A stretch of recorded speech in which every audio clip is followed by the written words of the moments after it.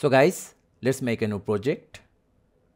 Select blank file, press on green tick, select text, insert the text you want, adjust the size by pinching in or out,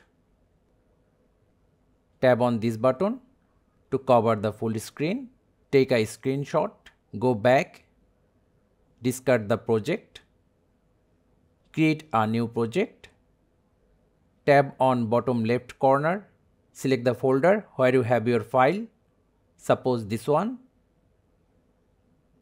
look for pip, import the screenshot you just took, adjust the size, look for blend, select the darken, and here we have our transparent text effect. So thank you guys for watching. Have a good day.